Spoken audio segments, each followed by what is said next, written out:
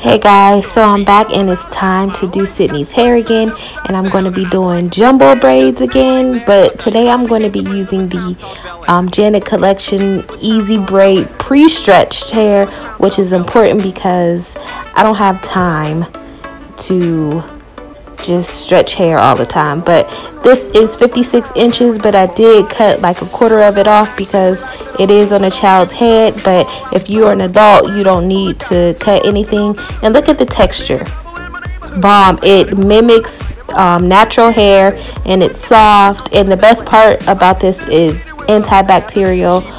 It doesn't itch, so if you are somebody that's allergic to this type of hair, and you have to soak it, so you won't have to do this because they did everything for you.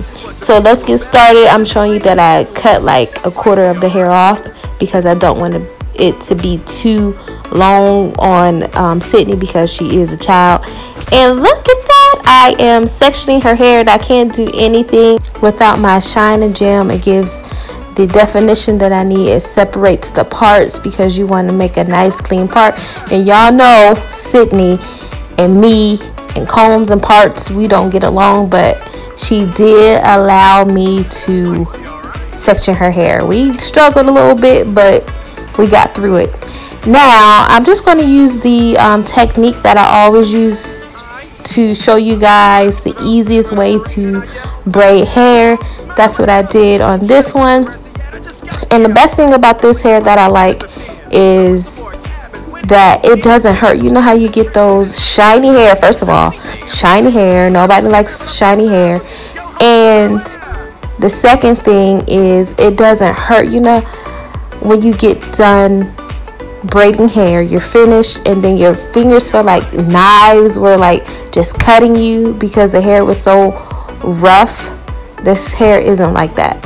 And when the hair is rough like that, it does cause breakage around the base of your hair because it's so rough and it rubs up against your hair. So soft braiding hair 2019 and on. If you kind of been using that rough stuff, the link down the link will be down in the description box so you can get soft hair that mimics your hair, the good quality stuff. So anyway, so I'm going to show you. I'm going to loop the hair, and I'm using her strand of hair as the third piece to braid down. And then I'm just going to keep going, and I'm not using rubber bands because I don't like using rubber bands on Sydney's hair because Sydney's hair, you know, 4C hair can break easily. So I'm going to do everything to retain length and to make this a real protective style. I made sure to moisturize her hair to the fullest. And here I go again. I'm looping it around. I'm using her hair as a third strand, and I'm just going to start braiding. I'm telling you guys, this is the easiest method for box braids. And yes, some of her braids are bigger and some of them are smaller, but hey, I'm trying to get done with her hair. I'm trying to get in and out. We love her hair. We love the finished result. She loves it, and that's all that matters because y'all know, if y'all watch my videos, this was a celebration. It was a time to celebrate. And look, that's a big part on her edges because I don't like doing small braids around the edges because I feel like that causes breakage and it causes you to lose your edges. So I just do big sections around there. So I'm just going to go ahead and continue to show you the finished product. And then I mentioned that the ends are feathered. It's all pre-stretched and the ends are feathered, which I love. And this was easy to dip, and at the end I didn't leave them long. Even though I still cut the hair, I still felt like it was too long for a child. So I did use some rollers, and I did dip them in hot water. Be careful using the hot water. A tip that I will give you is use 2 towels, and before you put the first towel down, put a thick pillow in between her back and the towel. So it's her back a pillow and a towel, and when you're dipping the hair, use another towel to grip it after you take it out the water so it won't touch your back. That is a tip for when you're dipping children's hair in hot water. Always want to be protective. And I love how Sydney's hair came out. Y'all know I love Sydney's edges and this hair. I did this like a couple days ago, and usually she'll say, "Mom, my hair itches." I have to show her how to pat her hair, you know, the black girl pat, and she hasn't done that yet, so that's a good thing. And the hair is lightweight, so you don't have to worry about pulling of your hair, causing tension.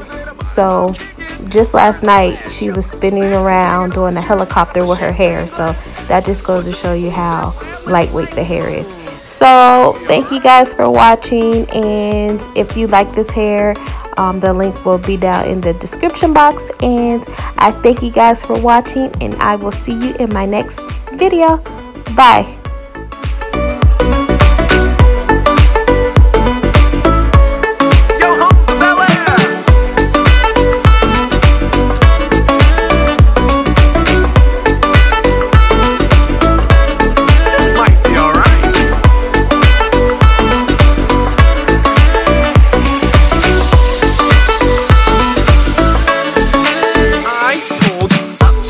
About 7 or 8 and I yelled to the cabby, "Yo, home, smell you later." I ain't trying to get arrested yet, I just got here. I sprang with the quickness like lightning disappeared. I whistled for a cab, and when it came near, the license plate said correction and a dice in the mirror. If anything, I can say that this cab was rare, but I thought, man, forget it. Yo, home to Bel Air.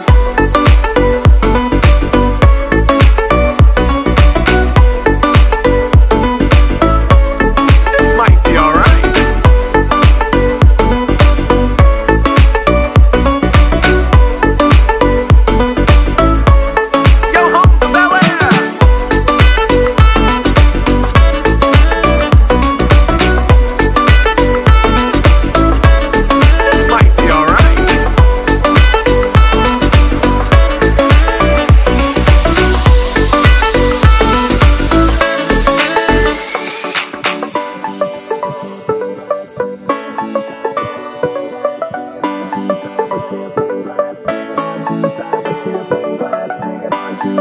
Champagne glass, bring it on, juice out of a champagne glass, bring it on, juice out of a champagne glass, bring it on, juice out of a champagne glass, a champagne glass, a champagne glass, a champagne glass, bring it on, juice out of a champagne glass, a champagne glass, a champagne glass, a champagne glass.